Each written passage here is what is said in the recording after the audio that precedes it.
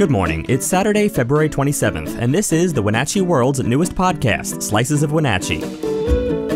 We're excited to bring you a closer look at one of our top stories and other announcements every Tuesday, Thursday, and Saturday. Today, Eastmont and Wenatchee High students have been back in school since January, and some of the more creative methods of social distancing are getting international attention. Today's episode is brought to you by Equilus Group Incorporated. Equilus Group Incorporated is a registered investment advisory firm in the states of Washington, Oregon, and Idaho. Equilus Group Incorporated, building your financial success. Learn more at equilusfinancial.com, member SIPC and FINRA. Now our feature story. Schools everywhere are adapting the way they teach to keep their students safe during the pandemic. And here in the US, one school in Washington state has gone to extreme measures to maintain social distancing, giving every single member of their marching band their very own personal tent in which to rehearse. You might call it tent-tainment.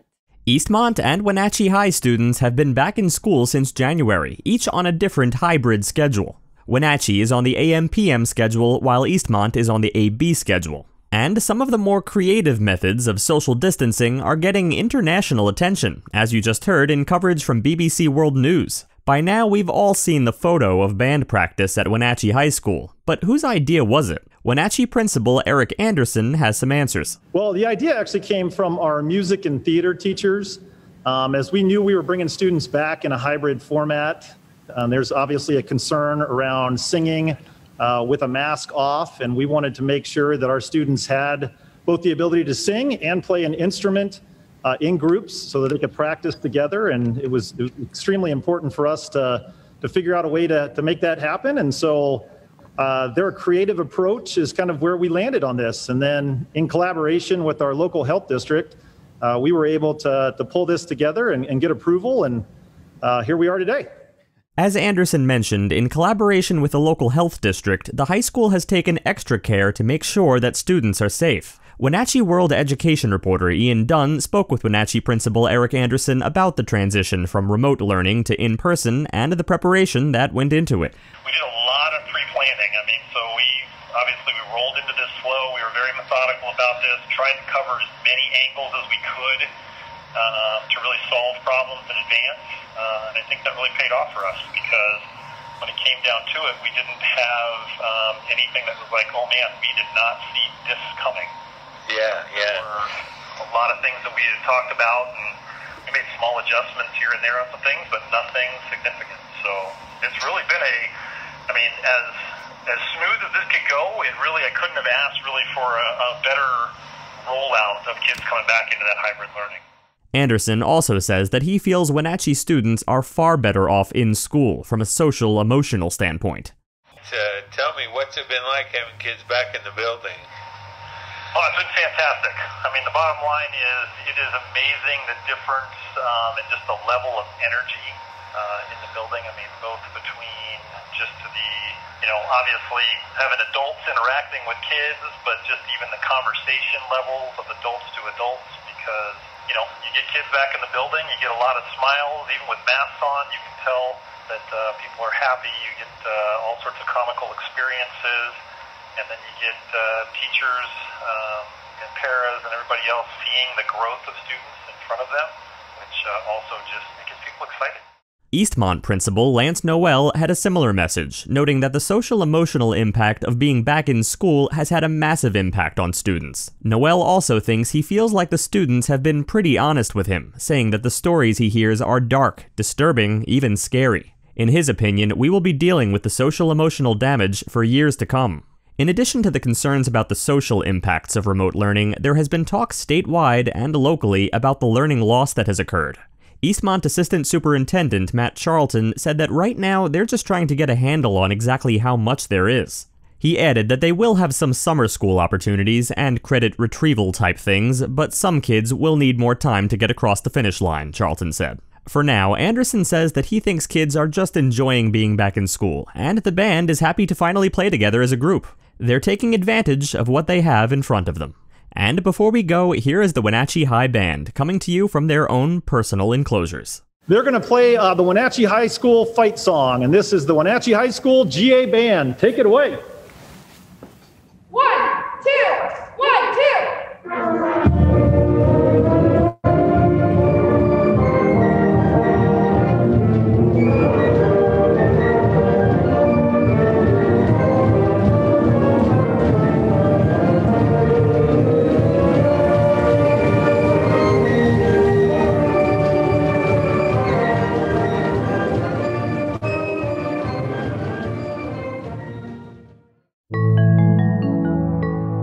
Now our weekly profile of one of the world's 30 under 35 award recipients.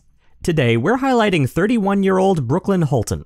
Holton competed as a Western Washington University heptathlete while working on dual degrees in business management and kinesiology with a minor in manufacturing and supply chain management. She grew up in Arlington and began working with the city of Everett while finishing her degrees, which helped her decide her current career.